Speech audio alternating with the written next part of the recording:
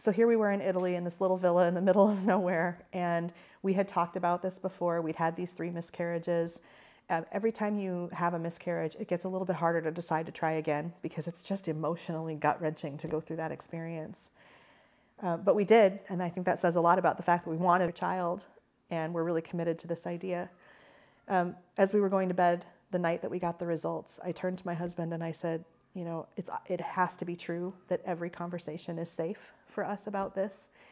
And so I feel like we need to ask ourselves, are we continuing with this pregnancy? And Eric said, yes. And I said, yes. And that was that. I imagine that for a lot of families, there's a whole lot more involved. You hear a lot from moms who say that they knew when they were like 8 that they wanted to be moms. That wasn't that girl. Especially like when you spend your 30s as a single woman, you kind of start to just assume that maybe that's not going to be for me. I met Eric and started dating him when I think I was 35, and we got married when I was 38. And pretty quickly it became apparent to us that we wanted to have kids. So we started trying right away. It was a simple blood draw. They look for the DNA of the fetus inside the mom's blood. And they can tell you with a very high degree of certainty the chances of your child having Down syndrome. How did it feel to get that diagnosis? And that was, I would say, the closest thing to a moment of terror that I can think of. Even at 10 weeks, I was in love with this human that was growing inside me. And when you're in love with someone, the last thing that you want to hear is that they're going to struggle, or that they're going to have a problem, an uphill battle, that they're going to get sick, or that life will be hard. And that was what someone was telling me. And I was in this beautiful area with nothing but free time and nothing but open space, and I felt suffocated by fear, by grief, by worry. This is the reason why genetic testing, especially so early in pregnancy, is a gift, or was a gift to us. And that's that we had the opportunity in those really early weeks to do all of that grieving and to find our support and to learn what we needed to learn and to come to terms with it and to experience that whole grieving process and reach a period of commitment and joy and knowledge long before my son was born and I was first holding him.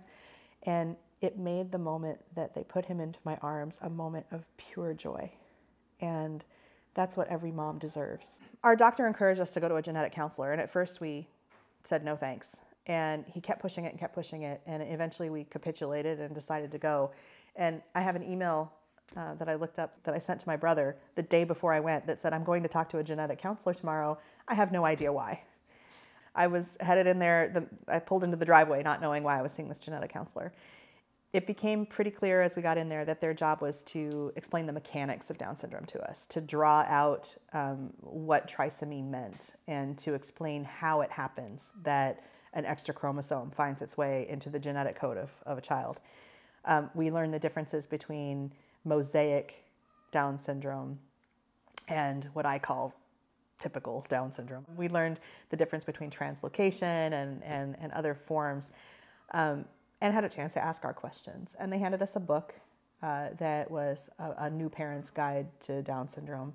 I've come to understand since that the role of the genetic counselor can also be one of emotional support in helping parents deal with the diagnosis. For any parents who are grappling with this, who need to be educated on what Down syndrome is and how it happens. And, we have parents in our network who are even grappling with the idea that somehow this is their fault.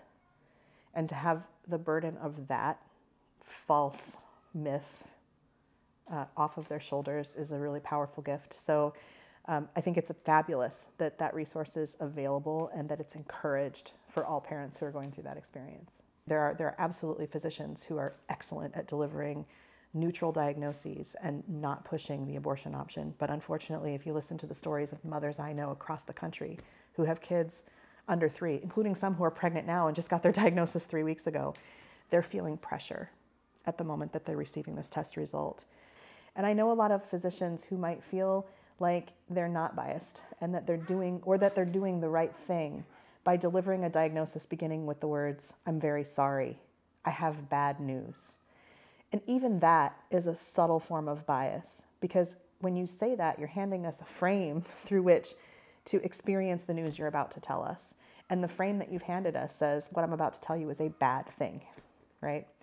But the biases, unfortunately, aren't always so subtle. And, you know, even to the point where the very next sentence out of their mouth after the diagnosis is, you have options, including termination. Let's talk about that. Rather than, what questions do you have? I'm here for you. We can talk about all of your options. Where would you like to go from here? You grieve the child and the parenting experience you're not going to have. That grief eventually makes way for the reality of what you really are going to experience and the child that you will have, which are nowhere like at all those things that you imagine. They're nowhere near as negative, and they're so much more packed with joy. But you don't know that in that first moment.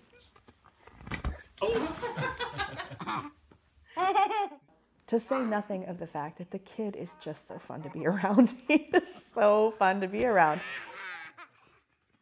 He is funny, he's social, he's observant, he's capable, and it's a lot more like having any other kid than you would ever imagine.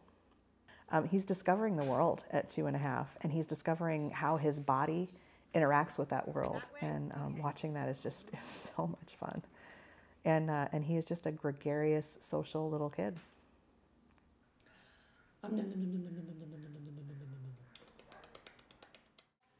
So here's the new baby.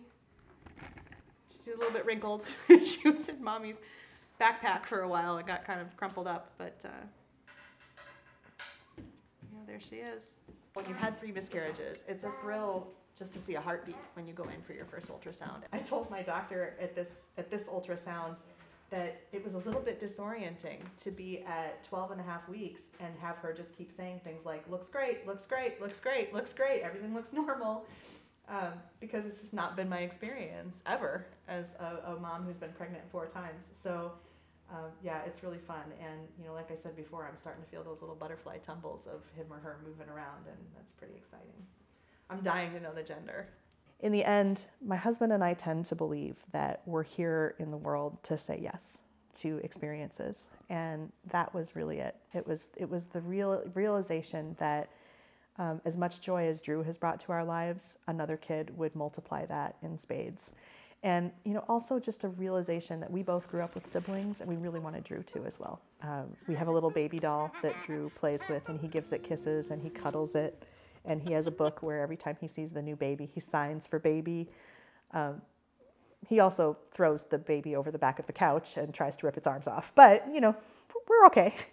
It gives us enough to just imagine the joy that that's going to bring to our family.